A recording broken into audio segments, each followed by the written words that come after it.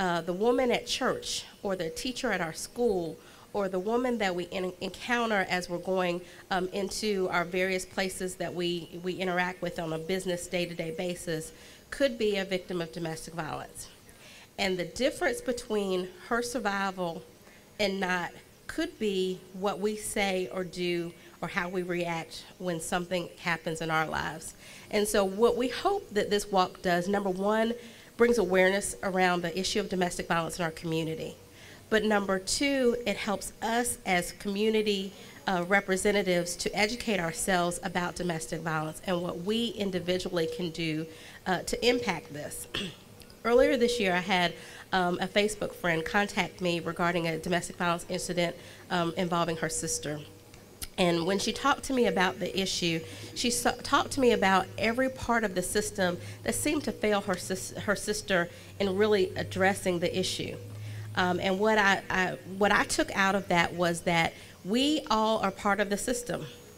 We are people who serve on juries.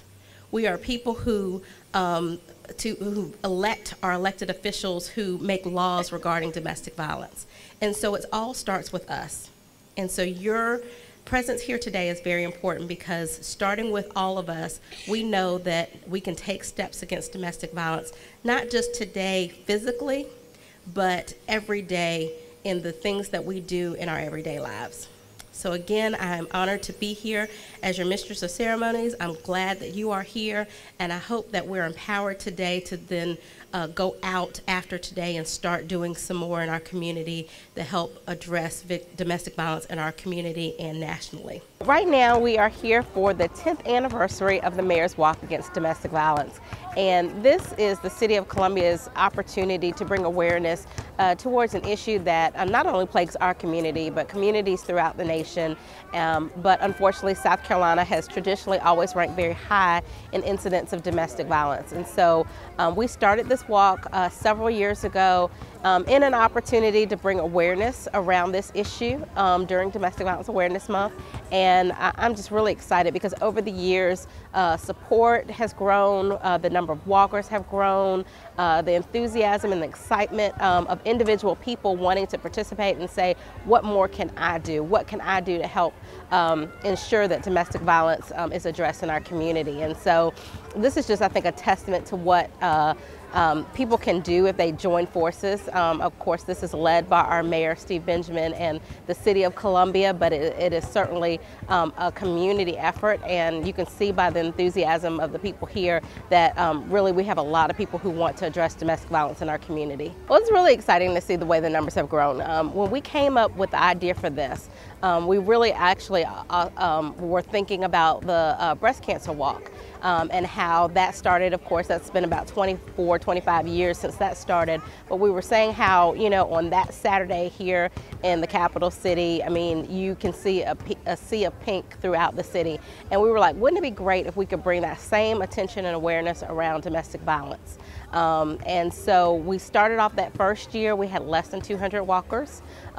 Today we're expecting over 1,000 walkers, which is really exciting. And so every year more and more people come out and they want to be a part of it.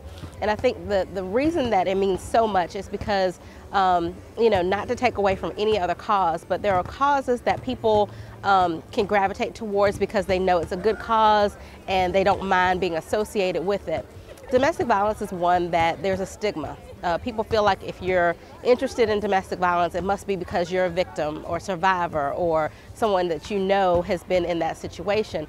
And statistics show that all of us know someone who's been in that situation, whether we know it or not. But the reality is you don't have to be a survivor or a victim of domestic violence to know that it's a problem and it's important. And so I think that's what this walk has been able to do. It has been able to rally people around an issue that a lot of people don't want to talk about, that there's still a stigma about, that is still a problem in our community and people tend not to talk about, and give them the tools and information and the support necessary to talk about it. And that's the only way we're going to really address it in our community is if we talk about it and bring awareness around it. I think the one message that I would hope that people get out of this is that we all have a role to play in combating domestic violence in our community. It starts with making ourselves aware of the problem and educating ourselves so that we are not part of the problem. We don't say things to victims or survivors that further victimize them, that we understand that our court systems and our criminal justice system and our communities and our churches and faith community, all of us have a role to play. And if the more educated we are about the issue, the better we can utilize that role to empower change in this area.